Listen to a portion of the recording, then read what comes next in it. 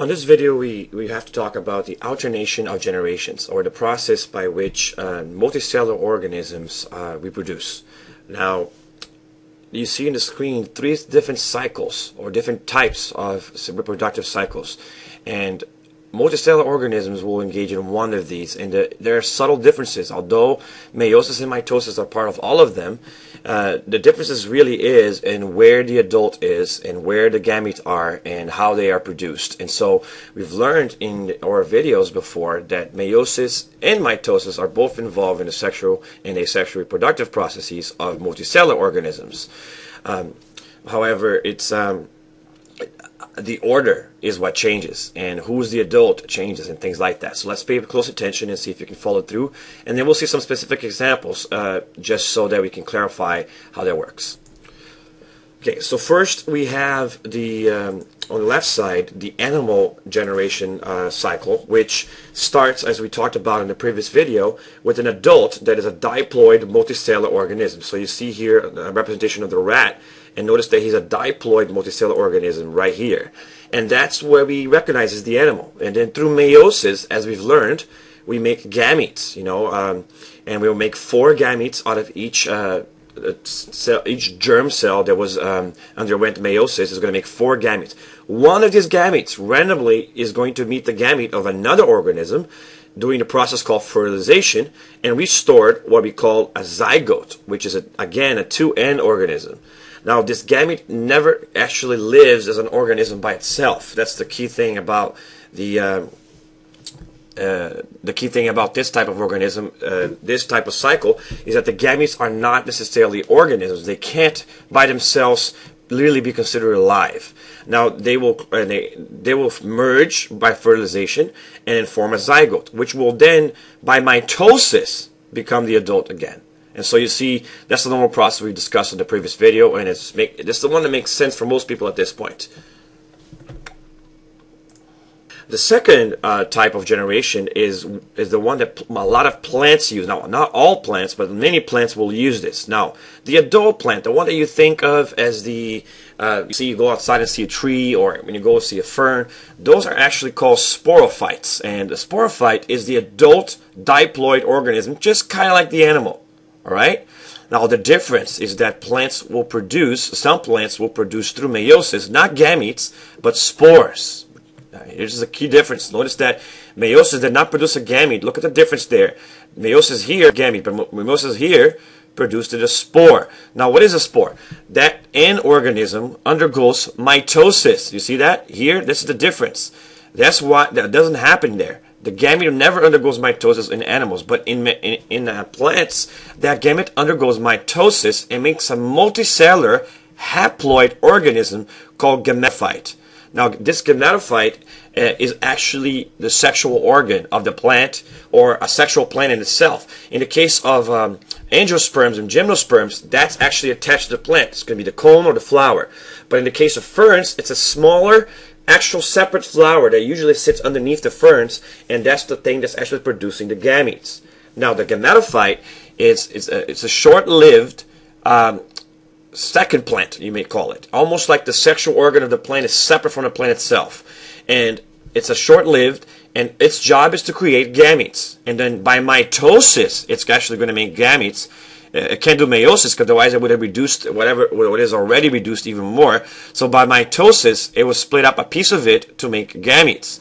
But the advantage of doing it this way is that it will make thousands of gametes out of one spore that grew up to be one gametophyte. And so that's the difference between plants and animals, is that you can make many, many more gametes this way. It's a lot more gametes because of the mitosis of the gametes first. And then these gametes will be either seeds or pollen, and they will then join through a fertilization process to make a zygote, which is a 2N thing. And then again, now it's going to look a little more like the animals again, and that is going to be your seedling, and then that will multiply again by mitosis to restore the diploid multicellular organism that we recognized as the plant, which like I mentioned before, is a sporophyte. Now notice the basic difference here is the formation of the spore through mitosis instead of the gamete through mitosis, and then the spore has to undergo mitosis in order to actually form the gametes. Right, that's interesting. Now in plants, advanced plants like angiosperms and gymnosperms, the spore grows into a cone or a flower, respectively, attached to the plant itself. But in the case of a fern, that spore is carried miles away with the wind, possibly. And that's another advantage of using this system. Since they can't locomote, this is actually an advantage for plants. Now, the way that fungus does it is even more different. So some organisms like fungus will actually, and actually other simpler animals, some protists as well, will actually perform this process. Now, what do you think is the adult? And that's the weird part. The thing you see as the normal living organism that spends most of its life is actually the haploid unicellular organism. So that's where we start the cycle. That is the adult. It's a haploid. I know, it's weird. The adult is haploid. Now, the adult will then undergo mitosis to form gametes, because he's already haploid. So he wants to make a gamete.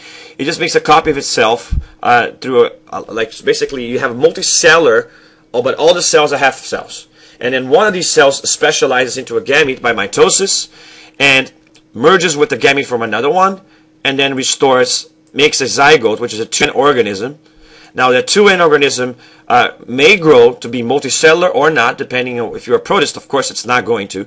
But that two-end organism will actually may undergo mitosis to become a two-end multicellular structure, which produces spores through meiosis. And then those spores, through meiosis, will go somewhere where they will settle down. And then when favorable conditions are happening, they will undergo mitosis to restore the multicellular haploid, which is the adult. So you can see the differences. And you need to study this in detail so you can really get the nuances. And the best way is probably to practice the drawings and see if you understand that. But you can see the difference clearly. The adult on these two are multicellular diploid organisms. But in this, it's a multicellular haploid organisms. Here, gametes are done by mitosis, and so are here. Right? But here, the gametes are done by meiosis. Both of these involve spores. Right? This and this both involve spores. In all of them, fertilization makes a two-end organism. And so there are some similarities and some differences there. Also notice that their mitosis happens twice throughout the cycle on the ones on the right side, but only once throughout the cycle in the one in the left side, because the gametes don't reproduce it. While here, the gametes are being produced out of a haploid organism, right? And then the one that actually makes the gametes is produced through mitosis. And so there's variations of what we talked about before.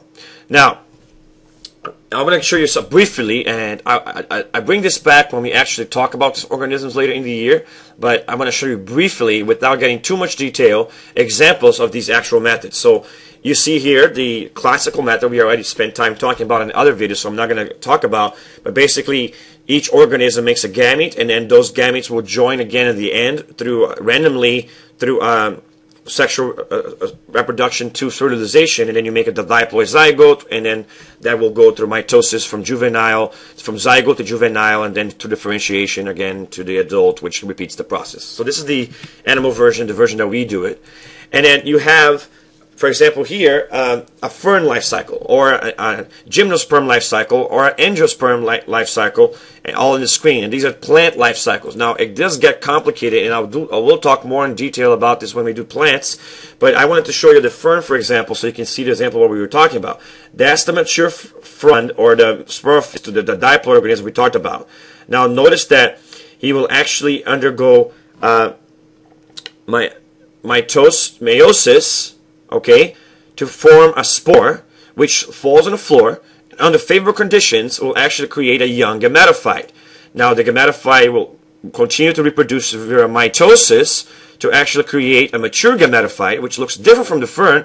It's a haploid organism, which actually produces female and male gametes, depending on the kind of plant. It might have both on the plant or just one of them in the plant.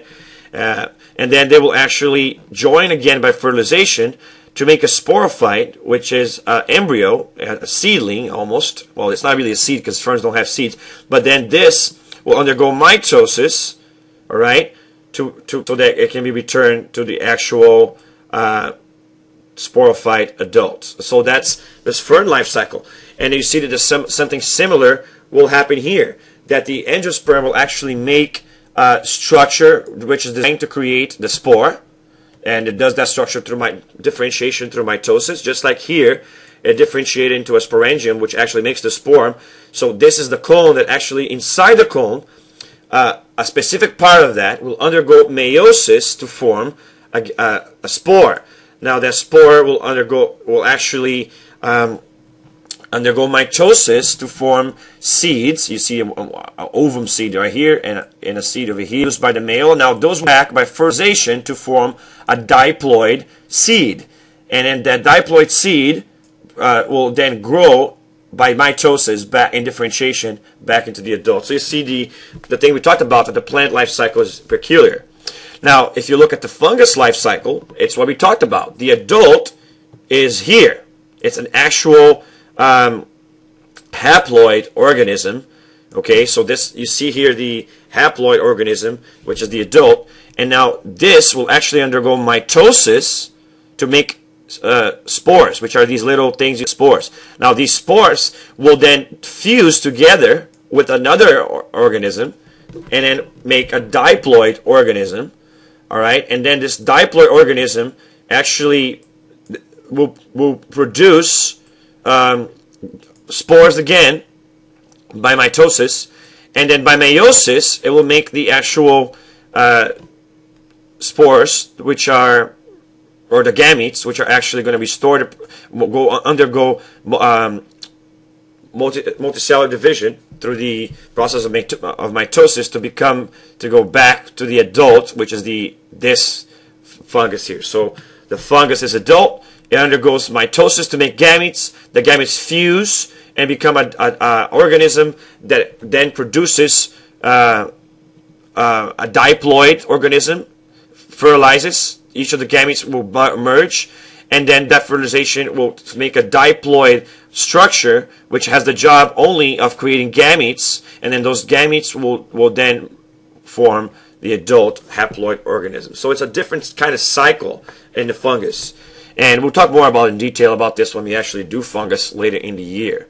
All right? So the take-home point is there are different kinds of cycle there for reproductive sexual reproduction, and we call this the alternation of generations. And you can see that plants, fungus, and animals and protists all do in different ways. And what differs is where they spend their adult life, mostly as a haploid or a diploid. How do they make their gametes? Are there spores involved or not? And things like that. And you do have to have some general understanding of this in order to do well. All right? So go out there, review this video, maybe try to draw the basic cycles so you can get the nuances of the differences. All right.